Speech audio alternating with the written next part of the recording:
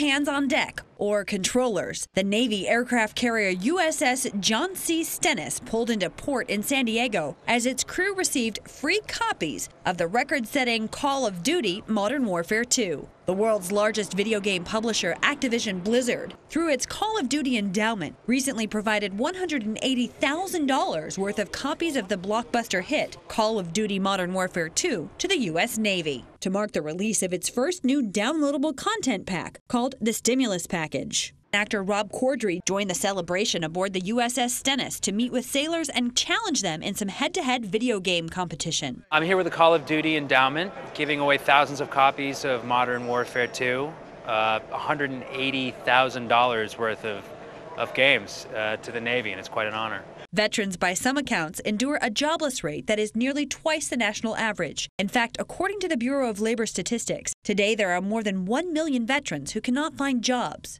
CODE, the Call of Duty Endowment, created by Activision, is a nonprofit public benefit corporation which helps soldiers transition to civilian careers after their military service.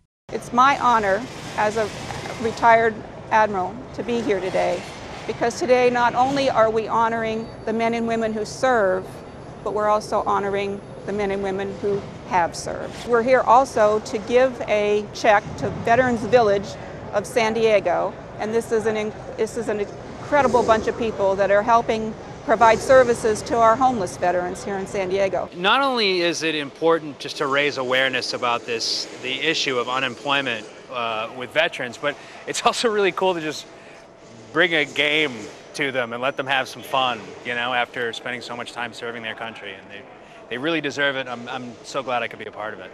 With millions of copies sold, Call of Duty Modern Warfare 2 is one of the most successful video games in history.